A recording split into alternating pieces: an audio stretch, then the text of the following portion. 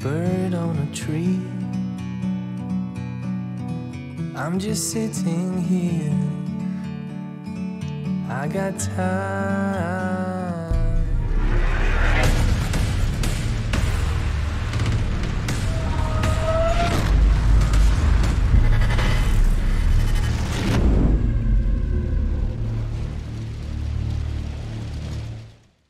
Welcome to round 3 on your Char Griller Gravity Fed 980. Guys, my name is Tommy and this is the Gallery Backyard Barbecue.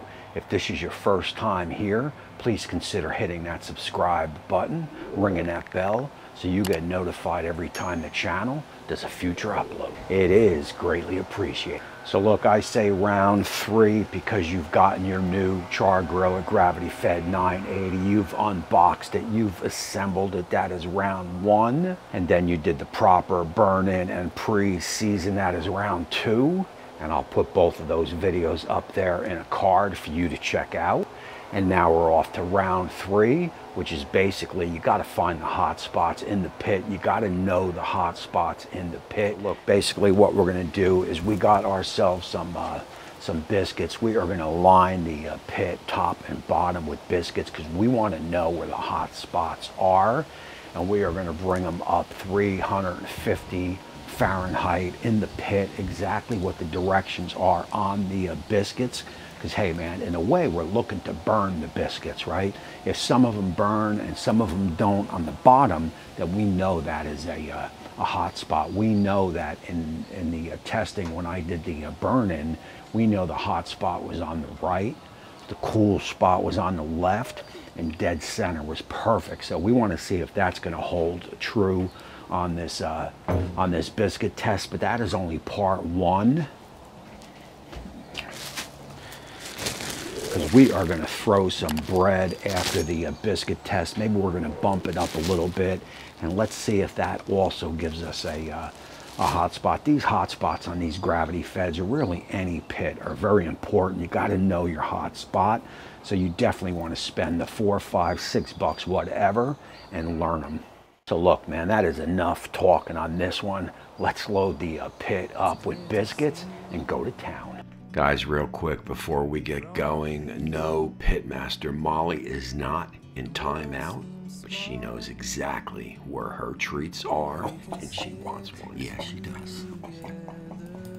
We will see you guys tonight, 7/18 at 6 p.m. Eastern for our little weekend wind down, chat, and giveaway.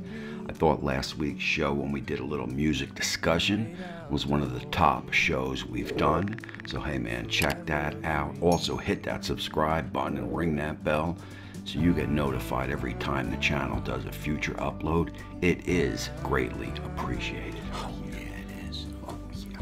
So look, right off the bat, what you want to do, say you have 2, 3 cans of these biscuits, you want to get the biscuits out and get them ready so they all go on the pit about the same time. Oh yeah. Oh gosh.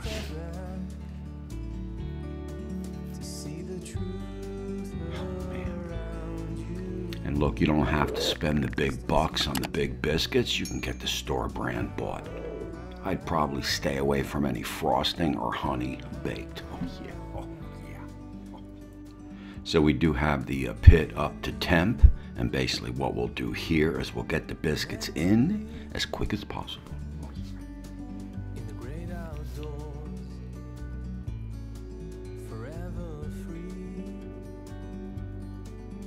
Man, nothing like Sunday morning biscuits. Oh yeah. Meant to be in the great outdoors, forever free.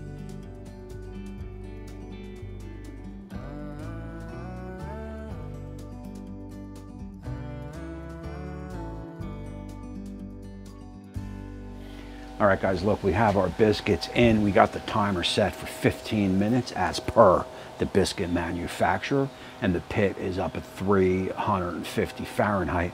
Now, I'm thinking on the, like I said before, from other tests, the left side is probably dipping low. I'm thinking the middle is right about that 350, and the end is a hot spot, maybe 360, 370, we'll see. I'll open them up in 15 minutes and take a look. If I'm not happy that they're done enough or nothing's burning inside, I'll bump the pit up higher, because again, I'm looking to burn something. I want to know what's going to burn at a high temp, where the hot spots is, and that is the best way that I think to tell. Oh yeah. All right guys, that is it. 350 on the pit, 15 minutes. You can hear the timer beeping. Let's turn that off. Let's open up and take a look. Oh yeah, I love this timer. Oh yeah. We can sit together.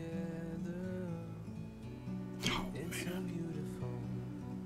So look, early indications look like this pit is holding an even temp across the board, but we'll dive in a little deeper.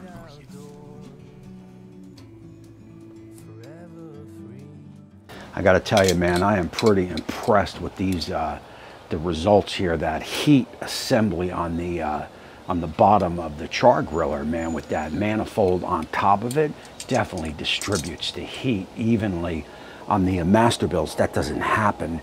The heat, there's definite high spots. I'll leave links to those videos up top if you want to check them out. There are definitely high spots in the pit. Not so with this char griller, so I'm definitely pretty impressed. But look, what I'm going to do is I'm going to close the hood, turn the pit up, maybe 400 or so, and let's see what we see from there.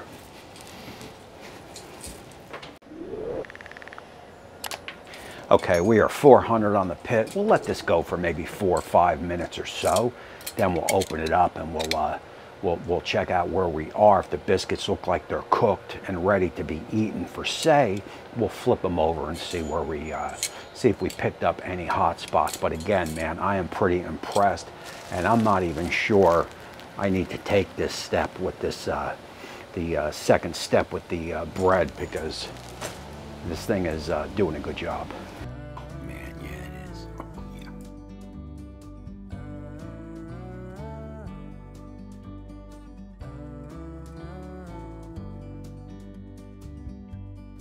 Looks like the left side is a little hot, which is a little surprising considering my temp gauges that I had in the pit on the last show showed the right side a little hot. But man, look at that across the board. Oh yeah.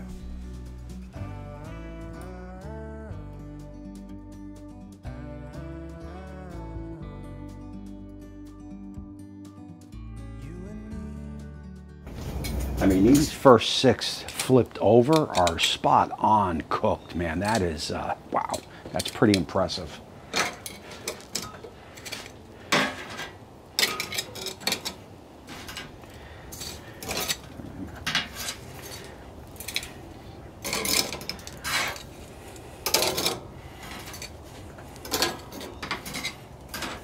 Guys, so look, as I blasted it up, the clear hot spot was in this one corner on the left side. Everything else, man, is just about spot on. Look, there is no reason for me to do step 2 of this, which was the bread test. I mean, the char griller has definitely improved on the technology for the heat distribution that the Masterbuild started, man. There is no doubt about it. Look, basically just like a pellet grill, you got that center pot, and basically what a pellet grill wants to do is distribute the heat evenly around the pit. So what they did is they put a plate over that center pot, so it kind of disperses the heat and pushes the heat out. Masterbuilt just has that heat where the heat travels through, and it basically just comes up, right? So you got clear hot spots. What Char Griller has done is they've taken that same technology, and the heat comes up, but they've put a plate over it with more or less little cutouts on the plate that allows the heat to come up. Okay, see, that was pretty good thinking by Char Griller, man, and that is why you've got these results right here. Oh yeah. So look, man, I am just going to conclude this whole thing. Like I said, man, no reason to do part 2. This thing is pretty spot on. I am going to roll my Patreons and YouTube join members. I got information on that down below. I got my first cook coming up, and so far I am leaning the 5 hours no wrap baby back ribs. If you have any suggestions, please leave them down below in the description. It is greatly appreciated. So look, man, that is it. Until next time, we will see you soon.